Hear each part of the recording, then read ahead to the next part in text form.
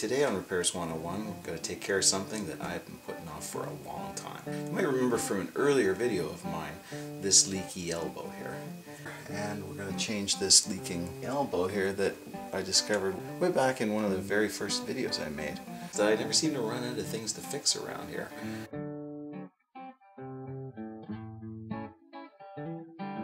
So I've already turned off the water and I've let the system drain by opening a faucet at the lowest point and letting all the water run out through that. And then to speed that up, of course, I went up to the highest point and opened the valve up there to let the air chase all the water out. So the challenge here, as I see it, is that this elbow is, of course, attached to this pipe that's going straight up, and that is inaccessible.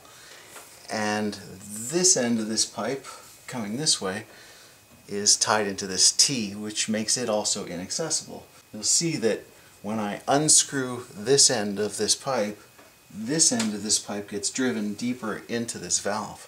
And therein lies your problem in reassembly. The real problem, of course, is figuring out exactly how to put this back together again. Taking it apart is easy. I'm just going to cut it with my reciprocating saw right here. If I can, I'm going to rebuild this valve right here. And if I can't, I have a replacement for it. I got some of these great SharkBite quick connectors. I got something called SharkBites. It's definitely worth the price for the time you save in making connections. I got them at Home Depot and they go together real quick, so we're going to use those. Be sure to wear hearing protection and eye protection as I'm doing.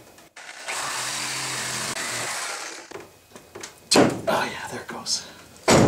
Whew.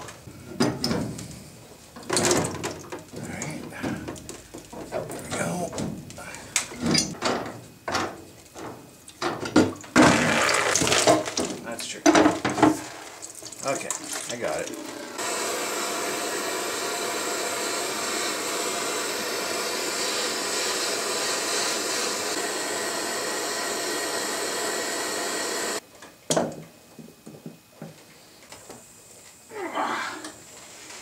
Oh man, that was hard. Yeah, I used to have this foreman who would say, it doesn't matter how strong you are, it's all in the funny noises you make. Alright. I don't know if you got...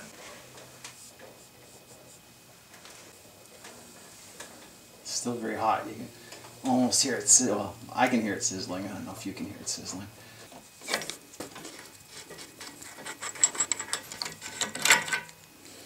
And there you go, stem valve, just like the ones in my earlier video. And there you go. We'll just change the bushing on that real quick, and I can put those back in service. Okay, here's what a really bad looking valve bushing looks like. It's completely dried out, and it's going to take quite a bit of digging to remove it. Take it apart, clean it out, put in a new bushing, and reuse it. New valve like this is about $7–8 Canadian. One of these valve bushings is only a few cents. Just gonna drop that in there.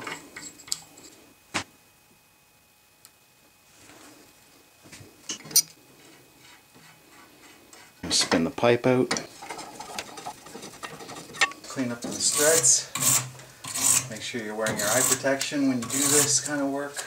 Now this is the point in the repair where a lot of guys will reach for their Teflon tape or silicone tape. I was trained not to use this stuff. As far as sealing pipes go, I use pipe sealant. Here's Odie brand, and that's what I use is pipe dope. Pipe joint compound. Now the reason is because mechanics have to consider that in fuel systems, the Teflon tape breaks down and enters the fuel system, and then it can get into things like the fuel injectors and plug them up and cause you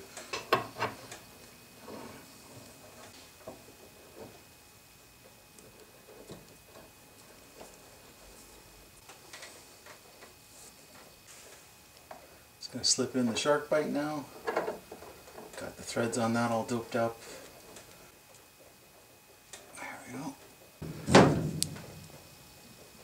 There we go. Cut your pipes using a pipe cutter like this one. Don't kid yourself about a hacksaw. You're not going to be able to cut them square using a hacksaw. This is the only tool for the job.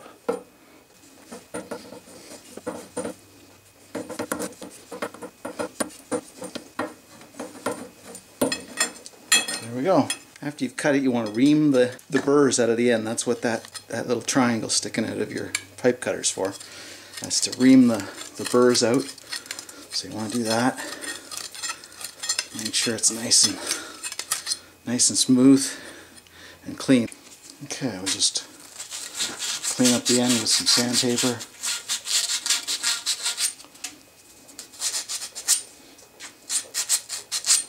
Make sure it's nice and clean and ready to go into those SharkBites. That one's good. This one, give it a ream.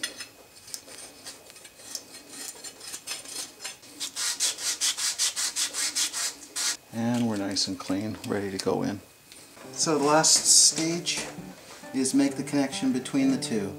Now you're going to make a 1-inch deep connection to these SharkBites until you hear a click.